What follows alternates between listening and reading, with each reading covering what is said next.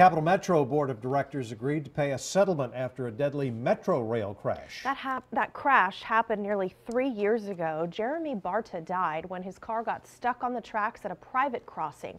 CapMetro agreed to pay up to $400,000 to his family and to his 2 young sons who were injured in that crash. At the time, that crossing was made of gravel. Since then, that gravel has been replaced by concrete. There are no signal lights that warn for oncoming trains, only a stop sign. Neighbors have put a handmade sign that warns drivers to keep aware of trains in that area. The court will review that final settlement on Friday.